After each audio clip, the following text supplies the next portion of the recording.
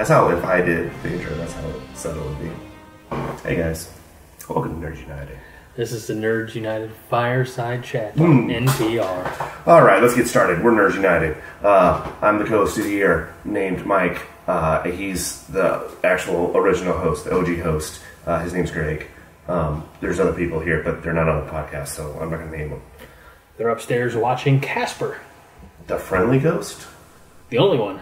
Well, that could be Casper the Evil Ghost. I don't think so. Casper the sort of dumb ghost. That's pretty much Casper. He's dumb. Why? Not all nice people are dumb, Mike. No. Prove me wrong. Just kidding. So Casper, the cartoon Casper, or is it... The Christina Ricci, Devon Sawa? Yeah. Yeah. Devon Sawa for you. Bill Pullman. The poor man's Bill Paxton. Or is it the rich man's Bill Paxton? Either way. Is Bill Pullman still alive? Yeah. Okay. Because we don't get political, but I guess he recently came out because our POTUS repurposed the Independence Day speech that Bill Pullman gives. Oh, really? And he came out and he's like, don't do that. No. Which, never mind. Okay. So we were just talking before we started rolling video that, I don't know if you can tell us or not, old Greggy shaved. Usually I shave on Saturday nights or Sunday mornings before church. Okay. Usually we record this on Friday nights, but last night old Pops couldn't keep his eyes open on the couch. And I'm like, Mike, I quit this tomorrow. I'm very sleepy. And Mike's like, no, I'm not surprised you're old. By the way, okay, never mind. I was looking at the levels for the microphone, and mine seemed fine. Yours seemed like they weren't. That's all right. I'm going to bump it up anyway. Okay. Pump up the volume, pump up the volume, pump up the volume. Speaking of shaving, I have not shaved. We were talking about that, and you said maybe the end of this month? Yeah, probably end of June. Give them, a little more time. What I really want... Are you going to shave it, or are you just going to trim it back? No, trim it. Yeah. Make it look respectable? Yeah. It'll probably be as short as what you have for yours. That's a good... Yeah. So I don't mind. First of all, you look dashing, no matter what. Thank you. I just don't know. So last year this time I had a beard for the Blues playoff. Yeah. And I'm so thankful that they won. I think I kept the beard one more day, and then I shaved because my face felt so good to breathe. My face needed air. Yeah, there's some downfalls to having a beard. There's a lot of upsides. I almost said upfalls. I knew that wasn't right. There's a lot of upsides to having it too. Like up dog? Yes, exactly. Just like up dog. Yeah. You were supposed to. Never mind. I know what I'm supposed to say, and that's why I didn't say it. So smart. Yeah. Did I ever tell you how smart my son is? I mean, I assumed he was. Did I ever tell you the stick out your tongue, touch your nose trick that I told him? So my son is 4.5 now, and this happened February, March. So he was even younger, because that's how time works. And I was trying to mess with him. I said, hey, can you stick out your nose, or if you stick out your tongue? You really confused him then. I said, can you stick out your tongue and touch your nose? And I thought, like a 4-year-old, he would go, no. My 4-year-old goes right away, smart. Did not hesitate. Yeah. And I said, oh shit, I'm in trouble. Yeah.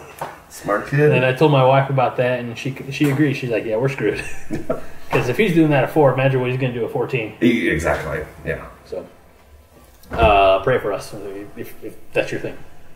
Yes. Yeah. Whatever your thing is. Whatever your thing. Yeah. It's your thing, not ours. Thoughts and prayers. Yes. Or prayers and thoughts. Or karate. Whatever. I don't know. So, the face needs to breathe. Okay. I don't know how. Mine doesn't. Mine gets sweaty, but that's just because I'm fat. So. When was the last time? Seriously, when was the last time you were clean shaven? Okay, it was probably honestly like 5 years ago, maybe. And I have a picture of it, which I was a lot skinnier back then too, though. Weren't we all? But I think it was either I had already graduated or I was getting ready to graduate, something along that. And I had an interview in Flora, Illinois, I believe. Been there. Yes. Been through there. Yeah, You don't really stop in Flora. No, I think it was. Driving. I think it was Flora. It was like for some kind of health department or something like that. I can't remember. Anyway, so the morning of, I was trimming down my beard, and I got about halfway, and my clippers broke. Ooh. And I didn't have time to run to the store to get a new pair. I don't even know if I had money to get a new pair at the time.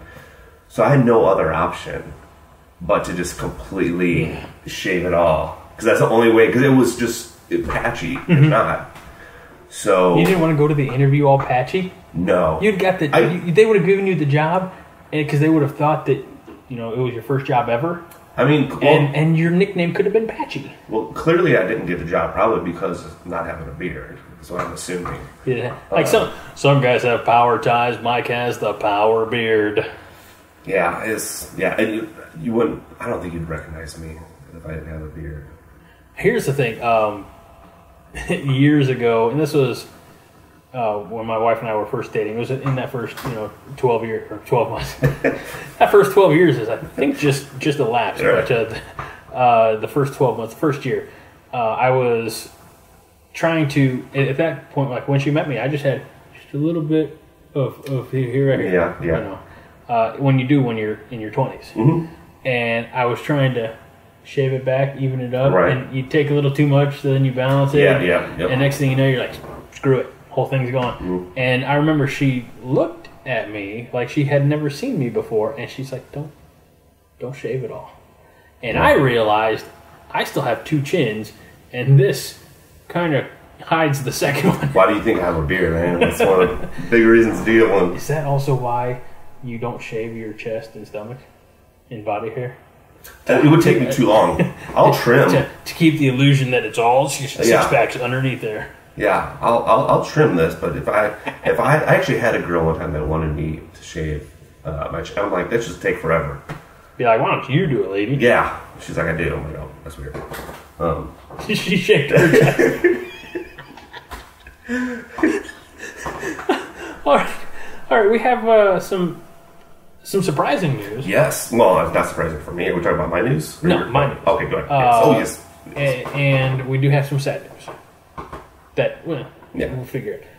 So the surprising news today, my wife got a haircut for the first time in 6 to 8, 10 or 12, maybe more months. Okay, so we're going to say years. No, not this time. Okay. Because I'm pretty sure if it had been 12 years since her haircut, she'd been walking on it. Yeah. Anyway, so it was down. You can't see this viewer, but it was down middle back. Yeah. And so she came back, very lovely. She's gorgeous anyway. I outkicked my coverage. But while she was gone, I said, I'm going to go ahead and get the grill ready. And Mike knows the end of the story, but he doesn't know the. Mm-hmm. If you're not old, you might know who Paul Harvey is. He's a long-time broadcaster, conservative radio, but I had to listen to him when I was in conservative stations. But he always had the rest of the story, very deep and authoritative voice. Anyway, so you know the end, but you know the rest of the story. So she's gone, and I'm preparing the pork. We had pork chops and country-style ribs to put on the grill. And I had started the gas grill, and as I always do, let it preheat, come out, clean it up, scrape it, everything else. And when I went to do that, I usually turn the heat down on it, get it where I like it. I realized that the knobs, which are on the outside of the grill, and this is important, the knobs, plastic knobs, were melting onto the deck. There was a pile of burning plastic that had dripped down on the deck. Wow. And I couldn't turn it off because I tried to turn the knobs. Plastic is melted. So I'm like, shit. Have to run into the garage, get, something to turn off the gas. And, of course, I'm stupid. So I'm on the deck. I'm at the grill. I'm blowing out the fire what I can. Right. Especially the exterior flames. But I can't do anything to turn off the gas. Run in, find a tool, turn it off. Give it a few minutes, cuss a lot, unhook the gas line. Cause I didn't want to do that while there was still gas in. Yeah. Didn't think that was wise. So then I had to get the charcoal grill out, which I haven't used all year. We still had the pork. We still had dinner. It looked delicious on Facebook. Thank you. Yeah. But the gas grill, which I had said to my wife, by the way, it came with the house, which I don't think that usually happens. No. I guess because the previous owners moved to Florida, they didn't want to take it with them. Yeah. Or maybe they knew what they were leaving behind. Right. I'm happy we got almost 4 years out of it, don't get me wrong. That's good. And I said to my wife, I said, one side shelf is already leaning at a, like, you can't use it. You can't put any weight on it. I said, I don't really feel safe using that part. I said, and it's pretty, it's showing its age. We had hopes of replacing it maybe after this year.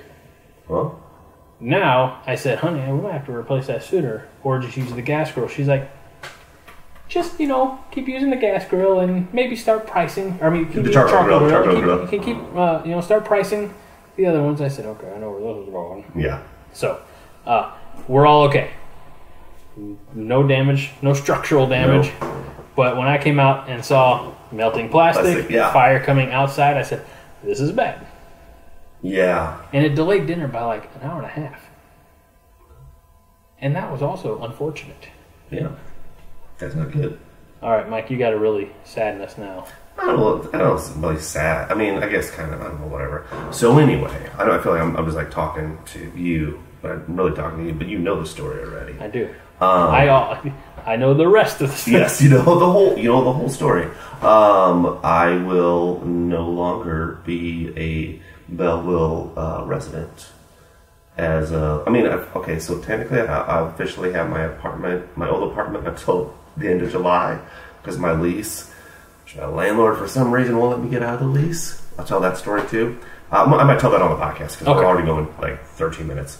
So I'm moving to elsewhere. Elsewhere, yeah. I don't know if you want. No, I'll just say I'm moving elsewhere. I'll probably eventually say it on the podcast, just because I say everything on the podcast. Which, by the way, is called Nurse United. In case you didn't know that, JitteryMonkey.com. Yeah, in case you just stumbled on this. Yeah, so we kind of talked about it briefly, and I'll probably come one more time next week, and then after that, and also my son's moving in with me. That's good news. Yes, that's good. I probably won't be able to come down every week just because it's about a 30-minute drive. And I still have to come about 25 minutes, I guess, maybe. It's a jaunt. I still have to come, when I'm no longer working from home, I'll still have to come to Belleville to work. But it's going to be one thing to come from work and then go back and then come back, for recreational purposes. Yeah. But maybe we'll see how it goes. We'll see financially how it is and stuff. We'll figure it out. Yeah, that's what we do. I'm still going to be the co-host, so yeah. Well, Mike, I can't say goodbye. I had to say goodbye to a long-running co-host on one of my other podcasts. I can't do it again. What, 5 Hearts? 5 Hearts. Okay. Haas left the show last week because he was accepted as a grad student at Nebraska, and he has hopes of being a college coach. And he's like, I never really wanted to be a journalist or podcaster or anything like that. I was just kicking around and doing it for giggles, and we had some giggles. So I can't. Well, you'll still see me. So, but you know what? There's always the internet. If we get 7 more subscribers by next week, we'll complete the 20 subscribers that we want. For starters, what happens if they don't get until after you move, and then you still have to do it? But yeah, how will you know? Because you'll do it on video. But how will you know? Oh, you're gonna make me pour it from the bottle. Mm-hmm. Yeah. I'll be like, let me see the bottle. Yeah. Plus, I'll know if you actually take it because you can't fake it. You know how Ric Flair used to do shots? Stuff you see in movies. Apparently, everybody else is at the bar at the table doing the shot. And right. Yeah. or putting it in the plant next to him. Do you remember the episode of How I Met Your Mother, where Marshall had to do shots for Lillian? Yes. Yeah. Apparently, that's based on a true story. Oh, because the creators of it were the Ted and Marshall characters. Yeah. But it was one of the writers or something that happened to them. at like a wedding or something like that. I mean, that's fine. Yeah. Do what you gotta do. Yeah. All right, should we do the podcast now? We're going to do the audio podcast. And thanks for joining us. Stick around because we got some stuff to talk about. Mm-hmm. JitteryMonkey.com. Yes, go there. That's all I got. He's Mike Luther. I'm Greg Mahochko. Be kind. And rewind. Especially in these times, be kind. And still rewind. But you should mainly be kind. But if you want to rewind, you can. It's up to you. I'm trying to do something. Yeah. Be kind.